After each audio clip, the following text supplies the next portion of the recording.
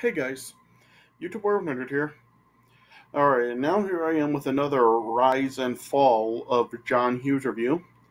And now next up, my next review, now this is going to be a review for the live action 101 Dalmatians. So, so this movie, it came out in 1996. And yeah, of course, like it was from Disney. So before Disney remade like every single one of their animated films and live action like they're doing now. Yeah, back in the 90s, Disney only did make like maybe like two or three live action remakes of like their animated films. Yeah, there was the that Jungle Book movie from 1994, and yeah, there was also this movie. I think there may have been another one somewhere. I don't know. Like I think they did also make like another sort of live action Jungle Book that filmed the Jungle Book Mowgli story. Yeah, and even I guess like technically like in 2000 they did have that live action sort of like Pinocchio movie that was called Geppetto with Jim Carrey. Yeah, but yeah, this was like in the line of like one of those like few uh live action remakes that Disney did of like an animated movie. Yeah, but yeah, this is the way that it should be done. Like only like do like maybe like one or a few of them. Like you don't need to remake every single one of them in live action like you're doing now, Disney. I mean, I mean, seriously, like don't stop remaking every single one. Like this was how you should have done it. Yeah, yeah. But anyway, so like I said, yeah, after I guess like the Miracle on 34th Street remake, after that, like I guess like Disney like called up John Hughes, asked him to come write a couple of films for them, and yeah, this was one of those films. And yeah, I guess the reason that John Hughes did like write a couple of Disney movies, I guess it's because like this was like still during that time where Disney really did have that run where they really were making like pretty bad live action movies. Yeah, yeah. So I guess like because they weren't doing very good, Disney like felt that maybe John Hughes could actually change that for them and kind of like make better films for them. Now, did he succeed at that? Well, to be quite honest, not really. Yeah, I mean, this film was one that I really haven't really watched that much. Even when I was a kid, I really didn't watch it that much. Yeah. So of course, this film is of course a live action remake of Disney's animated 101 Dalmatians from I think it was 1961. Yeah. Yeah. And to be quite honest, 101 Dalmatians, even like the original animated film, that really hasn't really never been like a real favorite of mine. Like I don't really hate it, but yeah, it's really just not one of my favorites, and I really didn't even really watch it that much growing up. Yeah, I didn't really watch like either one, like the animated or this one. So yeah, so 101 Dalmatians, like whether it is like the original animated or the live action one, yeah, I've just really not really been too crazy about 101 Dalmatians. Yeah. So yeah, but yeah, as a kid when I watched it, when I saw this one, I really didn't think too much of it. Like it really was just about like Dalmatians. That really is like what this movie really is about. It's just really about like Dalmatians. So yeah, so I've seen Doug Walker's Disney summer reviews of both the animated version and this one, and yeah, he really puts it best. Really, just like if you like Dalmatians, you'll like this movie. Yeah.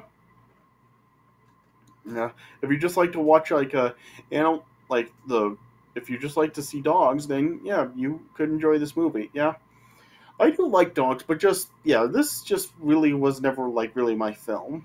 Neither one of them really were. Yeah. So yeah, so actually, before I actually did watch this film, I actually also did put on like the animated film before it, just so I could kind of like take a look at both and just kind of see like which one really just kind of like just sort of see like how they really do compare to each other, and really just seeing like which like what they really do different from each other. Like I know this film like does have like a couple of pretty significant differences from the uh, animated version. Yeah, and it also does have like a few like minor differences from the animated film as well. Yeah. So yeah, so I'm sure pretty much all you know like what 101 Dalmatians really is about. Like it's about a male Dalmatian, and he has like a male owner named Roger, and yeah, the male Dalmatian's name is Pongo. Yeah, and of course like he like does want a Roger to really like have like a love, like have a woman to love. Yeah, and then yeah, then he does end up like seeing like a female Dalmatian who has a female owner. The female Dalmatian's name is Perdita, and her owner's name is Anita. Yeah. And then yeah, then Pongo gets Roger to meet Anita, and then Pongo also meets Perdita. Yeah, then they like fall in love with each other, and then they get together and get married. Yeah, I've always kind of like found like the very quick marriage stuff kind of silly, both in the animated version and the live action version. It's pretty much just like how Roger and Anita get married just like immediately after meeting each other. Yeah, I've just always found that silly. Like usually like when you do meet somebody it really is like a while before they actually do get married, but here it's just like they get them married like right away, which I really do find silly. Yeah, and then anyway, yeah, and of course then eventually then Perdita gets pregnant and then gives birth to like numerous Dalmatian puppies. Yeah, but of course then we do have Cruella de Vil. Yeah, and then yeah, then she really is just obsessed with like a getting a hold of the puppies, and she's just been kidnapping like a whole bunch of Dalmatian puppies to make herself like a new fur coat. Yeah, and then yeah, then the Dalmatian puppies like they all then like end up like escaping Cruella, and just yeah, Pongo and Perdita eventually do like save them, and then yeah, and that is pretty much just the story. And then yeah, it's like Cruella is really like trying to really like chase them down to get them back, but then just ends up getting herself into trouble and a whole bunch of mishaps, and she is not able to get them back. Yeah, so that is basically like the story for 101 Dalmatians. In both, that really is the story in both the animated version and this version. Yeah,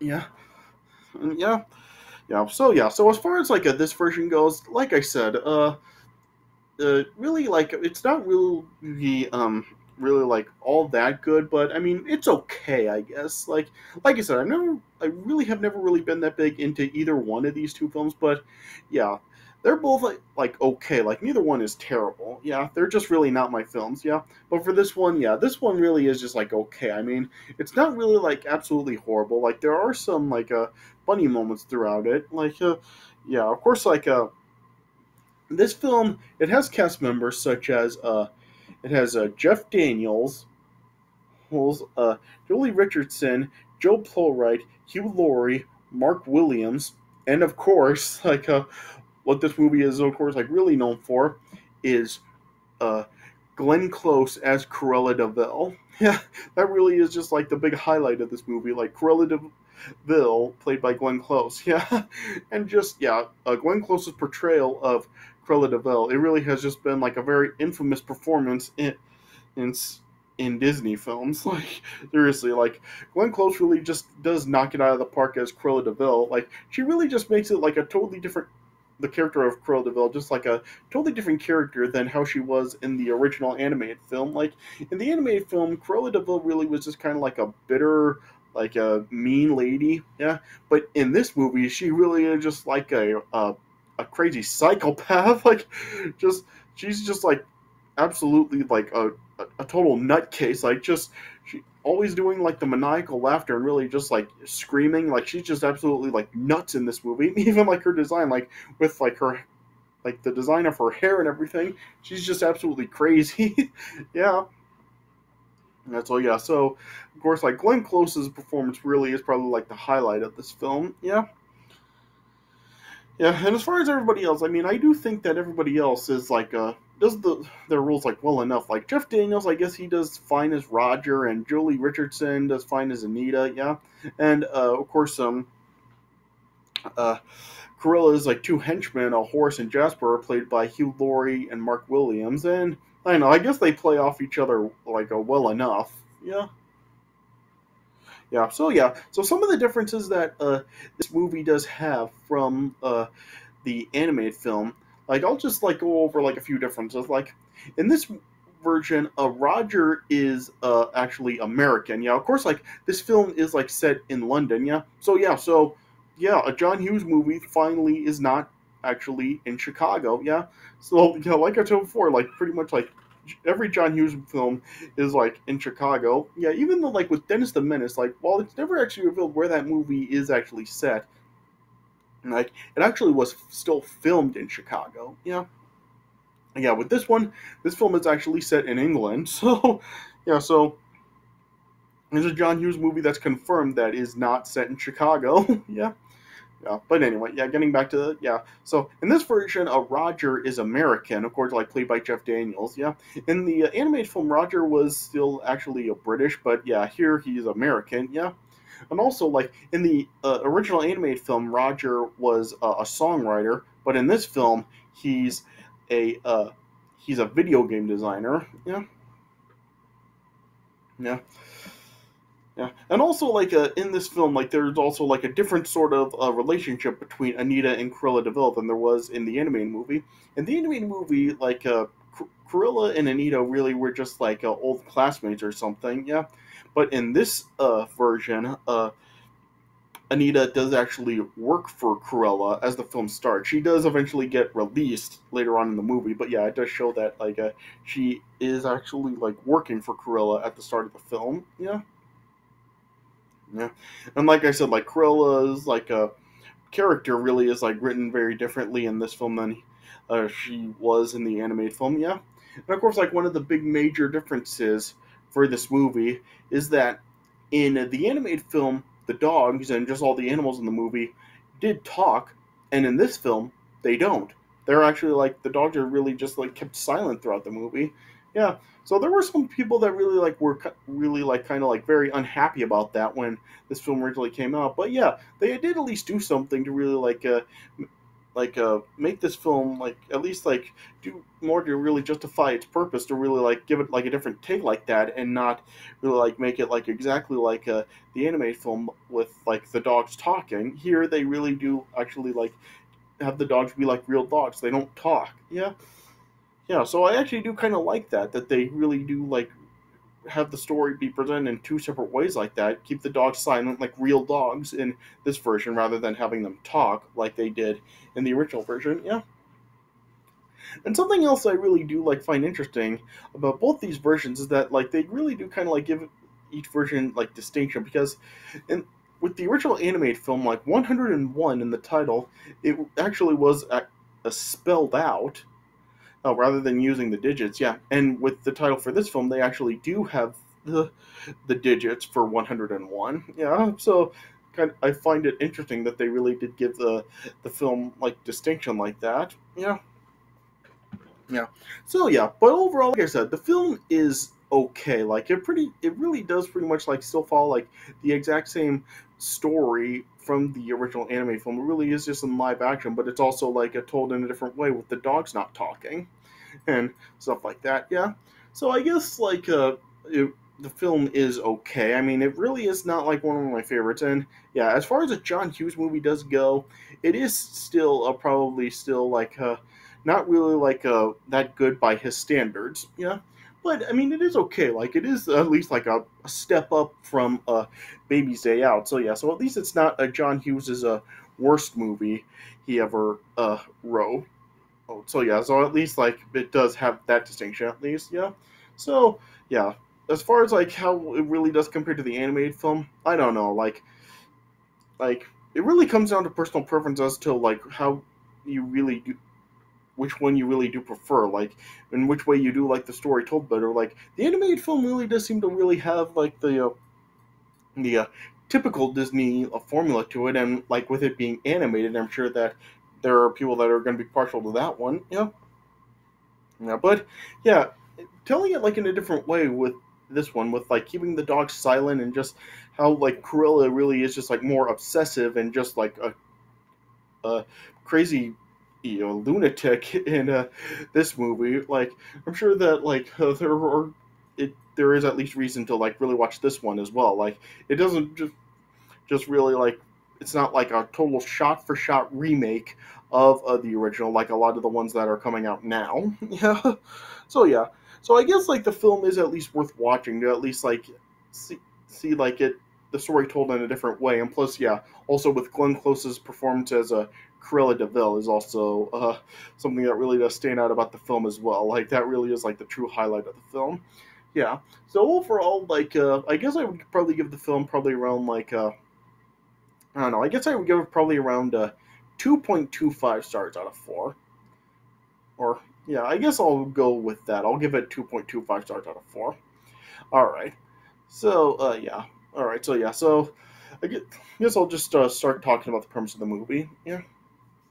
So, like I said, the film is set in London. It shows how, like, Roger is a video game designer with his pet Dalmatian Pongo.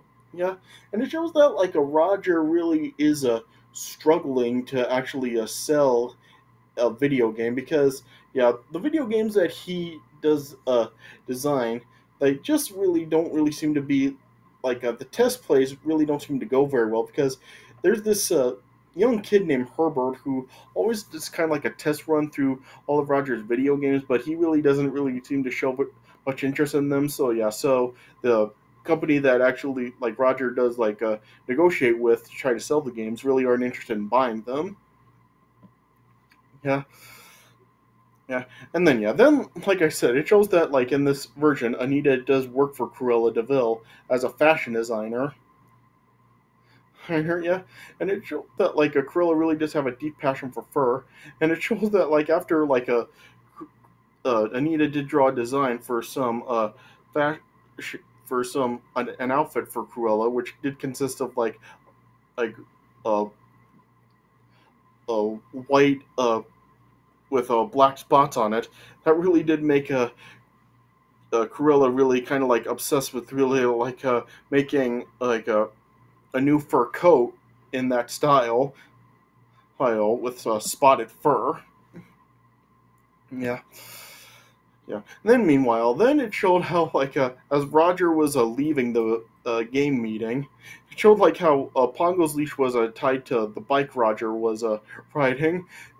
You know, uh, Pongo then eventually did see Anita riding along with her Dalmatian Perdita, and then Pongo then just like ran after to try to get Roger to meet Anita. Yeah, and then yeah, then it just like went out of control, and then yeah, Roger then eventually like fell into a lake, and then he then was able met with well Pongo then did a meet with Perdita and Anita. Yeah, then yeah, then as Roger then like caught up, like he mistook Perdita for Pongo and then tried to take her off, but then Anita stopped him. Then when she told Roger that that was her dog and it was a girl, then yeah, then we got like something that does kind of also like kind of like show like how like John Hughes' writing really did change because yeah, it showed like Roger like looking under Perdita's leg to see that it was a girl, and you can probably guess like what how he judged that. Yeah, so seriously, like this was seriously something John Hughes wrote. Yeah, but yeah, but then yeah, then and after like everything like was solved with Roger realizing he was taking the wrong dog, then Roger and Anita then like formally met and saw each other. Yeah. Then, as like they were leaving, then Perdita then ran after Roger and Pongo, and then it ended up throwing Anita into the lake. Yeah. Then yeah. Then late eventually then uh, Roger and Anita then saw how Pongo and Perdita really were in love, and then Roger and Anita then like very quickly also realized that they were in love with each other also, and then decided to get married. Like I said, I feel that it is like especially silly that they got married just like basically right after meeting each other. Yeah, but yeah, they ended up getting married. Yeah. Then shortly after, uh, then like they discovered that Perdita was pregnant, and then shortly after, it was also revealed that Anita was pregnant too. Yeah, yeah. Then yeah, then and after like Cruella then like learned of Anita's marriage to Roger, she was like kind of disgusted by it, and then like she went over to their house, and then she was like initially disgusted at uh, them having a baby, but then when like she heard that Perdita was pregnant as well, she like of course had excitement with it also. Yeah. Then eventually then Perdita ended up giving birth to numerous puppies. It was like a total of 15 puppies. Though, yeah, of course, like if you know 101 Dalmatians, you know that like there was like a small part where like it seemed that one of the puppies had died, but then Roger and Pongo then discovered that the puppy was still alive, and they named the puppy Lucky. Yeah, and I guess I should also mention that in this movie, of course, like there's the nanny who's like basically Roger and Anita's maid, and she's played by Joan Plowright, who also, of course, played Mrs. Wilson in Dennis the Menace. So interesting to see her again in another John Hughes movie. Yeah, and yeah, then after the puppies were born, then Cruella paid another visit, seeing the puppies. Yeah, then she like was offering to buy the puppies from Roger and Anita. But yeah, they like just told her the puppies weren't for sale, even writing them a check for like £7,500. Of course, like this is in uh, London, so it's like the money currency is pounds, not dollars. Yeah, and she was even screaming at them to take it, but they just told her that the puppies weren't for sale. And of course, like Cruella like was just very enraged by that, and then she just fired Anita and vowed revenge against Roger and Anita. Yeah. Then it showed like months later, or when the puppies were like a little more grown, now having spots. Yeah, it like showed like Pongo, Perdita, and the puppies were like watching a couple of Disney movies. Like it showed they were watching the Aristocats, and then they changed it to Homeward Bound, which I thought was like interesting. Yeah, yeah. Then as Roger and Anita were walking in the park with Pongo and Perdita, then of course Cruella's two henchmen, Jasper and Horace, who were played by Hugh Laurie and Mark Williams. Mark Williams is the actor who played Mr. Weasley in the Harry Potter movies, so also interesting seeing him here. Yeah, they ended up breaking into the house, and they like locked Nanny away, and then like stole all 15 of the puppies. Yeah. Yeah. Then eventually Pongo, Perdita, Roger, and Anita then discovered the puppies all missing. Yeah, and it showed them like they were like in the they were all like at the Devil Mansion in the country estate with like 84 other Dalmatian puppies that were stolen. Yeah. Yeah, then like it was of course like shown that Cruella wanted the puppies killed and skinned to make her new fur coat. Yeah, yeah. Then like the animated movie, then when Pongo then like used like a Twilight bark to carry the message of like the the puppies missing, and like the message got through to like other dogs and animals. Yeah, then the animals like all teamed up to try to help the puppies all escape. Yeah.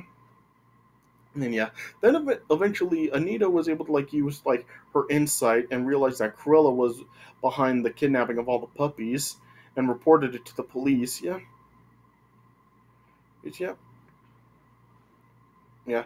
Then it showed there was like this Airedale Terrier that like did witness the puppies getting stolen, and then followed Jasper and Horace to the mansion and found all the puppies and helped them, of course, escape under Jasper and Horace's noses. Yeah. Then of course, like as Jasper and Horace then discovered the puppies escaping, they of course like went after them, but yeah, they ended up like getting into a whole bunch of situations, such as like falling in like down like falling through floors and falling into the water and getting frozen and all this other stuff. Yeah. Then when Cruella found out about the puppies escaping, then she just like yelled at Jasper and Horace to catch them, but she also went after the puppies herself. Yeah. Yeah. Yeah. Then eventually, then Cruella then were able to ended up tracking the puppies to a local farm, and then she went after them. But then all the animals at the farm then were just taking down Cruella as the puppies ended up escaping. They ended up, a raccoon ended up stealing her hat, and then a pig ended up falling on her at one point, and then they caused a Cruella to fall into a vat of molasses, and then she got kicked into a pig pen, and yeah, then pretty much just humiliating Cruella, defeating her. Yeah, so that's something else that I do kind of like about this version. That at least in this version, they at least Cruella is humiliated in her defeat. In the animated film, all it really was just how her car kind of swerved out as she was chasing the Dalmatians, and then the Dalmatians just escaped. Yeah, so here at least uh they at least did more to really a show that Cruella really was defeated and by the Dalmatians. Yeah, and then yeah, then Pongo and Perdita were of course were able to reunited with all the puppies, and then the police eventually found a Cruella and then arrested her with a Jasper Horace uh and Cruella's a Skinner. Yeah, then then it just showed that as they were hauled off to jail, it showed that there was a skunk that also sprayed them. Yeah. Then the police then eventually discovered all the Dalmatians with Pongo Perdita, the puppies, and all the other ones. Yeah, and they realized saw that it came to a total of 101 Dalmatians. Then they brought all the Dalmatians home to Roger, Anita, and Nanny.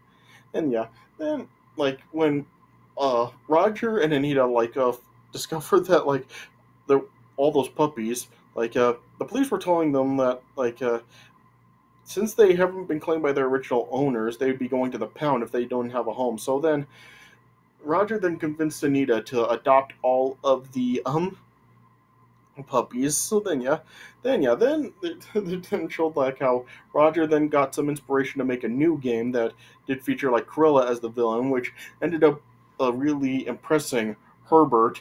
And so then Roger finally was able to sell one of his games. Then with all the money that Roger was able to make from the sale, then Roger, Anita, and Nanny then moved out of London to the countryside. Right, and it showed how now they now had a baby girl, and it showed all the Dalmatians have now grown up and have added even more Dalmatians to them. Yeah, and then and that's how the movie ended. Yeah, so like I said, this film, it's not really all that good, but I mean, it pretty much does still follow the same formula of the original. So it still pretty much just tell the story with some modifications to it. So really what it really comes down to is that if you're a fan of this story and if you like Dalmatians, you'll probably like this movie. But if you're not really that big into them, or if that's not really not your thing, and aside from a Glenn Close's performance as Cruella DeVille, this film probably won't really have much to really offer. And that really was how it came off for me. So yeah. So like I said, I would probably give the film around 2.25 stars out of 4. Yeah. And of course, this film did end up spawning a sequel, 102 Dalmatians, a few years later. I think that was in 2001. I think but that movie was not written by John Hughes. So I'm not going to be talking about that. Yeah. So yeah. So like I said, I give this film 2.25 stars out of 4. All right.